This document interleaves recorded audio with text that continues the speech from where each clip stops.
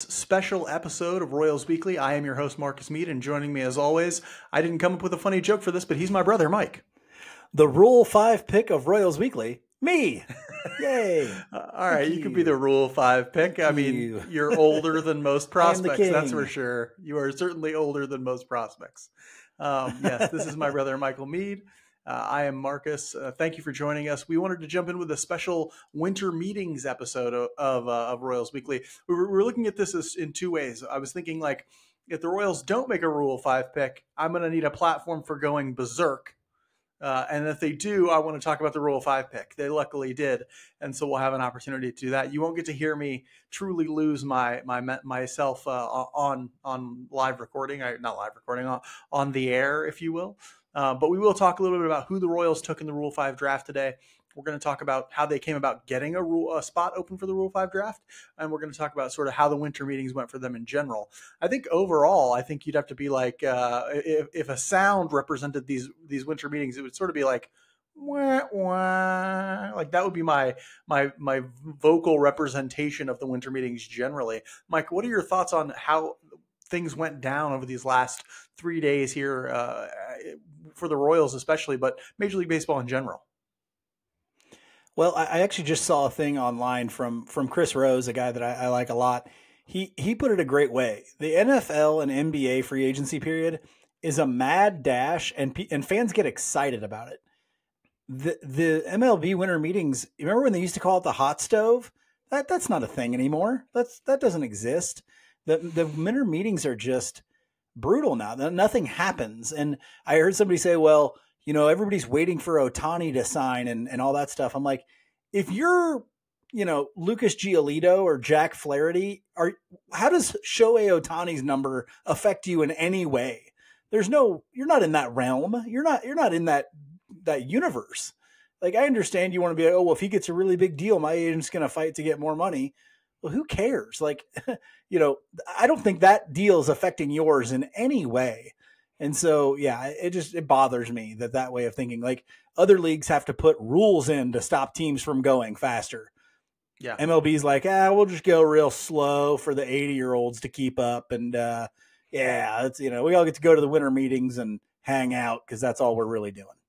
That is all they're really doing. And it's sad because the MLB is always looking for ways to keep people attracted to their product. And they struggle with the notion of like making their draft as big as the NFL sure they are? Draft. Right. Well, I mean, they should be, right? Like they should be concerned with how to keep people watching, how to do all that sort of thing. And that includes in the off season. And you're right. Other leagues have deadlines in place and things like that to make it like a real moment when the off season is happening for them. Major League Baseball doesn't really have that. And it's supposed to be the winter meetings. The winter meetings are supposed to be when things heat up and all that, but it didn't work out this year. Didn't really work out last year either. It's not. It's a real bait and switch almost on the fan base. Like, pay attention to the winter meetings. Here they are. We're going to have coverage. We're going to do this. And then it's like, what happened? Well, a reliever got signed yesterday. Woo woo. Like, nobody cares, right? Like, it's just none of the big names are off the board. This is really slow moving. And like you said, there's no good reason for it.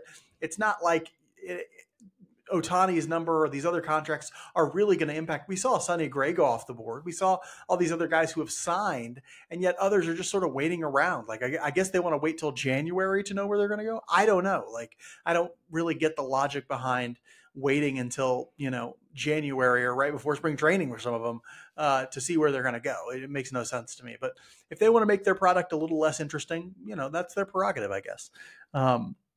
We were a little bit frustrated, I would say, or at least I want to speak for you, Mike. I was a little bit frustrated to see the Royals continue to not do anything at these winter meetings, especially yesterday when it came along and it started to look like, oh man, they may have a full 40-man roster before the Rule 5 draft gets here. They waited, of course, until the very last minute to do something to free up a 40-man roster spot. But they were able to pick on in the Rule 5 draft, and they took an interesting prospect. I want to talk about him. They took right-handed pitcher Matt Sauer. I'm going to say it's pronounced Sauer. I think it's pronounced Sauer. From the Yankees organization, a 6'4" right-handed pitcher, tapped out at Double-A last year, about 70-ish innings at Double-A last year. Mike, what are your thoughts on Matt Sauer as the Royals pick in the Rule 5 draft this year? I think he's an interesting pick. I think you're kind of betting a little bit more on upside versus the guy that we talked about a little bit, Tanner Burns. I think Tanner Burns has a little bit safer of a floor. If you look at, what's Matt Sauer's greatest outing? There's an outing out there where he pitched like 8 innings and struck out 17 guys and walked nobody. That's that's not what he is probably all the time. Nobody's that all the time. But I think the Royals are seeing some potential in there and hoping that they can develop one. I think they're probably hoping that there's still a little bit more velocity left in him after the Tommy John surgery that he went through, I think in 17. He's back up to the mid 90s, but he was a guy that would get, touch the upper 90s before that. So they're maybe hoping for that velocity still to be in there somewhere. And then I think they're also hoping to improve another one of his secondary pitches. He has a pretty good slider, but I think they would like to improve the changeup. Probably not the curveball. From most things I've read about him, the curveball, I think a lot of people think is probably maxed out already, and it will never be even probably major league average. He doesn't throw it very much. I think, does he throw a splitter too? Did I read that he throws a split? He does. He doesn't throw it very much either. And so, but he does have one. So it looks like maybe they are hoping on one of those other pitches they can develop that and keep him in the bullpen for now, and then maybe a year late, next year or the year after, see if he doesn't slide into the back of the rotation. But that's kind of what you do with guys like Matt Sauer. So I don't think his floor is quite as high as some of the other guys were, but I think maybe there's a little bit more of a ceiling for him. And you like the strikeout numbers. The strikeout numbers are very good. Yeah, I saw a tweet out from Kyle Bodie the other day mentioning Sauer and saying that some teams just weren't sure about the medicals. They weren't really sure if that was or he thought the medicals for Sauer might concern some teams. And so, but there is a lot of potential there. There is starter potential. Those 70 some innings, I think he made 17 appearances and 16 starts last year.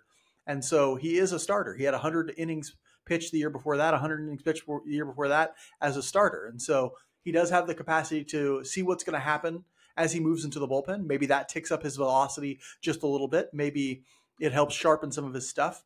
I think they would love it if he walked a little fewer guys than he does. He's, a walk rate, I think around 10% right now. I think they'd like that down closer to 7 or 8%. But if they can do something to help him increase that velocity the way Cole Reagans did last year, then maybe they have something there in him. Or if they can't, they still might have somebody who is capable of being a back-end starter with the sharpness that he has on his slider, with his swing and miss stuff. Clearly, he can get guys out via the strikeout, which is really what you're looking for. If somebody who you're going to be taking potentially to be in your bullpen in 2024. Now, they will have to keep him on the Major League roster for the entire year, but high strikeout numbers, low walk numbers, the type of guy you sort of think might have the best chance to transition to Major League Baseball straight from Double-A. He did go to the Arizona Fall League and pitched in 9 games there this fall. I think he had a very high ERA, something in the 5s, but that's mostly the result of he gave up 3 home runs in 10 innings. And so he got bit by the home run bug in Arizona. Still had good strikeout and walk numbers. He doesn't give up a ton of hits either. That's what interests me. His opponent batting average last year was 189. And so you're talking about a guy who, while he walks maybe a tick more than you'd like him to, does not give up a ton of hits. And so it's weak contact. It's swing and miss stuff from his pitches. So there is a lot of ceiling there for a guy who you get basically for free in the Rule 5 draft. One of the things, just real quick, one of the things that I read about him was on his fastball. And they said that although he can get some swing and miss with it, that it is a fly ball pitch, and he does throw it about 50% of the time. And so that could equate to some of those home run numbers. But you feel like it's going to always play a little bit better in a place like Kauffman when you see something like that. So that could have been something else they're looking at. Right. And one of the things that sort of often makes guys available in the Rule 5 draft is, they look like they're going to have home run issues, when maybe it's just, he got bit by the home run bug in this small sample, or, home run rates are pretty variable. We talked about this with Alec Marsh last year. There are some guys who are more home run prone, but generally speaking, home run rates can fluctuate a little bit year to year. And so maybe they can give him another pitch, or maybe they can teach him a way of operating with that fastball that will keep it from getting it out of the park. There are things they can do to work on that home run rate and try and ensure that he doesn't get crushed out of the park too frequently. I will say this about Sauer. I think that there is some potential there. I think that It's interesting to see how he's going to fit into this bullpen because the pieces are kind of starting to take shape. You have MacArthur, McMillan, Anderson. Now we have to guess that Sauer will be in there all year. He's going to at least be given every chance to stick with the major league team. And so now you're seeing sort of 4 or 5 pitchers, so you can confidently say, okay, they're probably going to be in this Royals bullpen. And it's looking like, okay, at the very least, that bullpen might have some upside if it may lack some consistency. I would imagine they look for consistency in that bullpen throughout the rest of this offseason, getting some guys who maybe have a little bit more of a track record at the major league level in the bullpen. Speaking of that, and I didn't bring this up earlier, Mike, but the Royals did make a minor league signing. They signed a guy named Dan Anavila, I think is his last name. I think is how you pronounce it. Mm-hmm. He's a 31-year-old right-hander, a guy who, according to some, he's been hurt for the last couple of years, but according to reports, he had his fastball up to 98 miles per hour in the Winter League, in the Dominican Winter League, and had a dozen offers for minor league deals to go pitch for other teams. I got to assume he took the Royals because he's going to have the best opportunity to make the team. There's a guy with a little bit more experience who has had some successful seasons relieving in the major leagues. Mike, do you have thoughts on how this bullpen is shaping up? Yeah, I mean, don't forget Carlos Hernandez in there too. So you're hoping that he can take a step forward, to look like maybe he did in the World Baseball Classic, and that they can get something out of Carlos Hernandez as well. I still think you have to the Dan, whatever his last name is. What's his last name again? Okay, let's say that. He's the kind of guy, and I put this out on Threads. I think you invite. You got to invite 6 or 7 of those guys to spring training to see if you can get one of them or 2 of them to stick. That's just free. If any of them do, that's found money. You're playing with house money there. If any of those guys stick, and then if one of them turns out to be something, you can trade them later on for other pieces. And so, yeah, I like that pick very much. I like that signing very much. I just wish they were doing more of that type of stuff. Yeah, and if you'd like a list of available minor league free agent pitchers who could work as relievers, I actually put one of those out on Twitter a good month or so ago. A big list of like 12 or so relief pitchers who the Royals could look into. Some of them are already signed, but there are still other minor league free agents out there for the Royals to go out and take a look at as relievers for this bullpen. At the very least, you get those guys on minor league contracts, have them stick in your AAA team for a while, and then you have a nice little shuttle going back and forth from Omaha to Kansas City. One of the ways they made room on the 40-man and in the bullpen for Matt Sauer, and I guess Dan Anavila if he ends up making it, is the Royals traded Dylan Coleman today a couple hours before the Rule 5 deadline or the Rule 5 draft happened. They traded Dylan Coleman to the Houston Astros for 19-year-old right-handed pitcher Carlos Mateo. Dylan Coleman, as you'll remember, had a pretty good year, not last year, but the year before that, 2022. Looked like he has some serious strikeout stuff.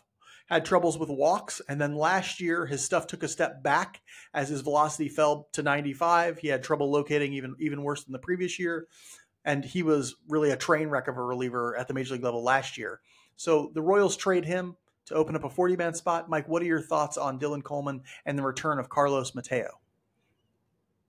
I was very surprised to see Coleman go, because he has had some measure of success at the major league level. There are 3, 4, 5 guys at the bottom of this 40-man roster, pitchers too, who have no track record of success in Major League Baseball, and who are, like you mentioned earlier in our last episode, are easily replaceable. They're replacement level players or worse. And I was surprised that they were willing to kind of give up on Coleman so quickly. There's reports that he's working this offseason on gaining that velocity back. It always felt like if he gains the velocity back, then even with some location issues, he's still going to be somewhat of an effective reliever. And so that was a little surprising to me. But, the Royals may be looking for, maybe they feel like he'll never throw enough strikes. Maybe they feel like even with a velocity gain, he's never going to be an effective relief pitcher. I understand that. Maybe they thought, hey, and Josh Kaiser put it a good way. Essentially what you did was you traded Dylan Coleman for Matt Sauer and Mateo. If you start thinking of it that way, okay, now instead of Dylan Coleman at some point being in your bullpen this year, Matt Sauer is going to be in your bullpen this year. And I think they see Matt Sauer as a guy that has a lot more potential than a Dylan Coleman. And so if I think about it that way, it doesn't bother me so much, but it bothers me a little bit that they didn't think, well, we can get rid of Angel Zerpa or a John Heasley or any of those other guys at the bottom that you don't feel like are probably have a whole lot of big potential in Major League Baseball. See, I would never get rid of Zerpa for something like that because he can start in Major League Baseball. He picked it up really nicely at the end of last year. But Heasley, there are a few other guys who I may have considered instead of Coleman. Heasley being one of them, Colin Snyder being one of them, Josh Taylor being one of them. Taylor especially has had injury issues, and that might be a factor there.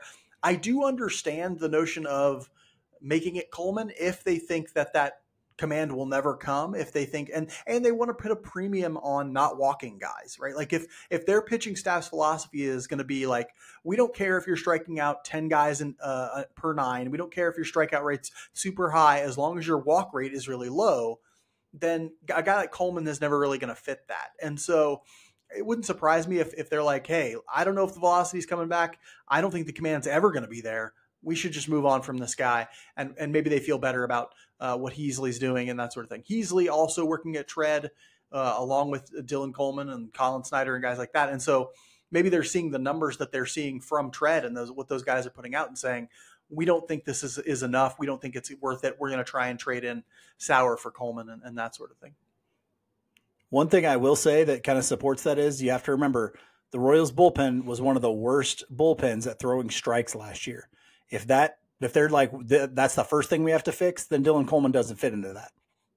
Yeah, he might not. And what's interesting is, I haven't seen, there was some video and stuff out that Tread will occasionally put out videos of these guys throwing in the offseason. And I feel like people put way too much stock into those. And it's like, yeah, he's throwing in the offseason. Everybody throws in the offseason. Everybody trains at these private institutions. We can't just assume that because Dylan Coleman went to Tread this offseason, the way he did before last offseason too, that he's going to get wildly better. It doesn't work that way. And so, I think it makes sense. In terms of process, I think the process here is right. Dylan Coleman was a negative 0.4 WAR player last year. Okay. You have to be highly transactional with those kind of guys. You have to be willing to move on quickly from lots of these types of guys if you want to help. The whole conversation we're going to have here in a second around the draft lottery is Major League Baseball is designed for teams to try to turn themselves around quickly now. You can no longer take 5 years for a rebuild, okay? Because the game isn't set up for you to do that. And so you got to be transactional. You got to move on. You got to, quickly move from these two. I wish the Royals had also moved on from Heasley and taken 2 guys in the Rule 5 draft, honestly. I think that would have been a really effective. Could have been Matt Sauers and Tanner Burns, and we'd be like, whoa, like they have an opportunity here. They chose to only take 1, but the notion of just hanging on to guys and hoping they get better and better and better is sometimes a little bit foolhardy, I think. I did also want to bring up one more thing, and I can't necessarily. Oh yeah, I just touched on it. The draft lottery. It was a little bit of a sad moment on Tuesday. Mike, we're going to talk about it. Don't get too despondent here. The Royals being on Royals Twitter for that moment was just messed up, honestly. The Royals participated in Major League Baseball's second ever draft lottery. You'll remember last year, they had I think the best odds to get the 5th overall pick or something like that. They had the 5th worst record in baseball. They ended up with the 8th overall pick. This year, they had the best odds. They had odds to get the best pick, the number 1 overall pick, tied with 2 other teams. And they ended up with the 6th pick in the MLB draft. Second worst record, they end up with the 6th overall pick after the Major League Baseball draft lottery. Mike, what are your thoughts on what happened that night, where the Royals were picked, and all that?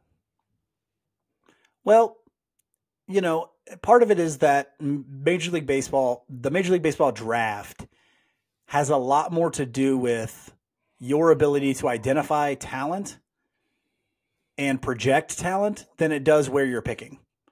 Because the variable, there's just so many variables. It just doesn't, it's not like the NBA draft. It's not like the NFL draft.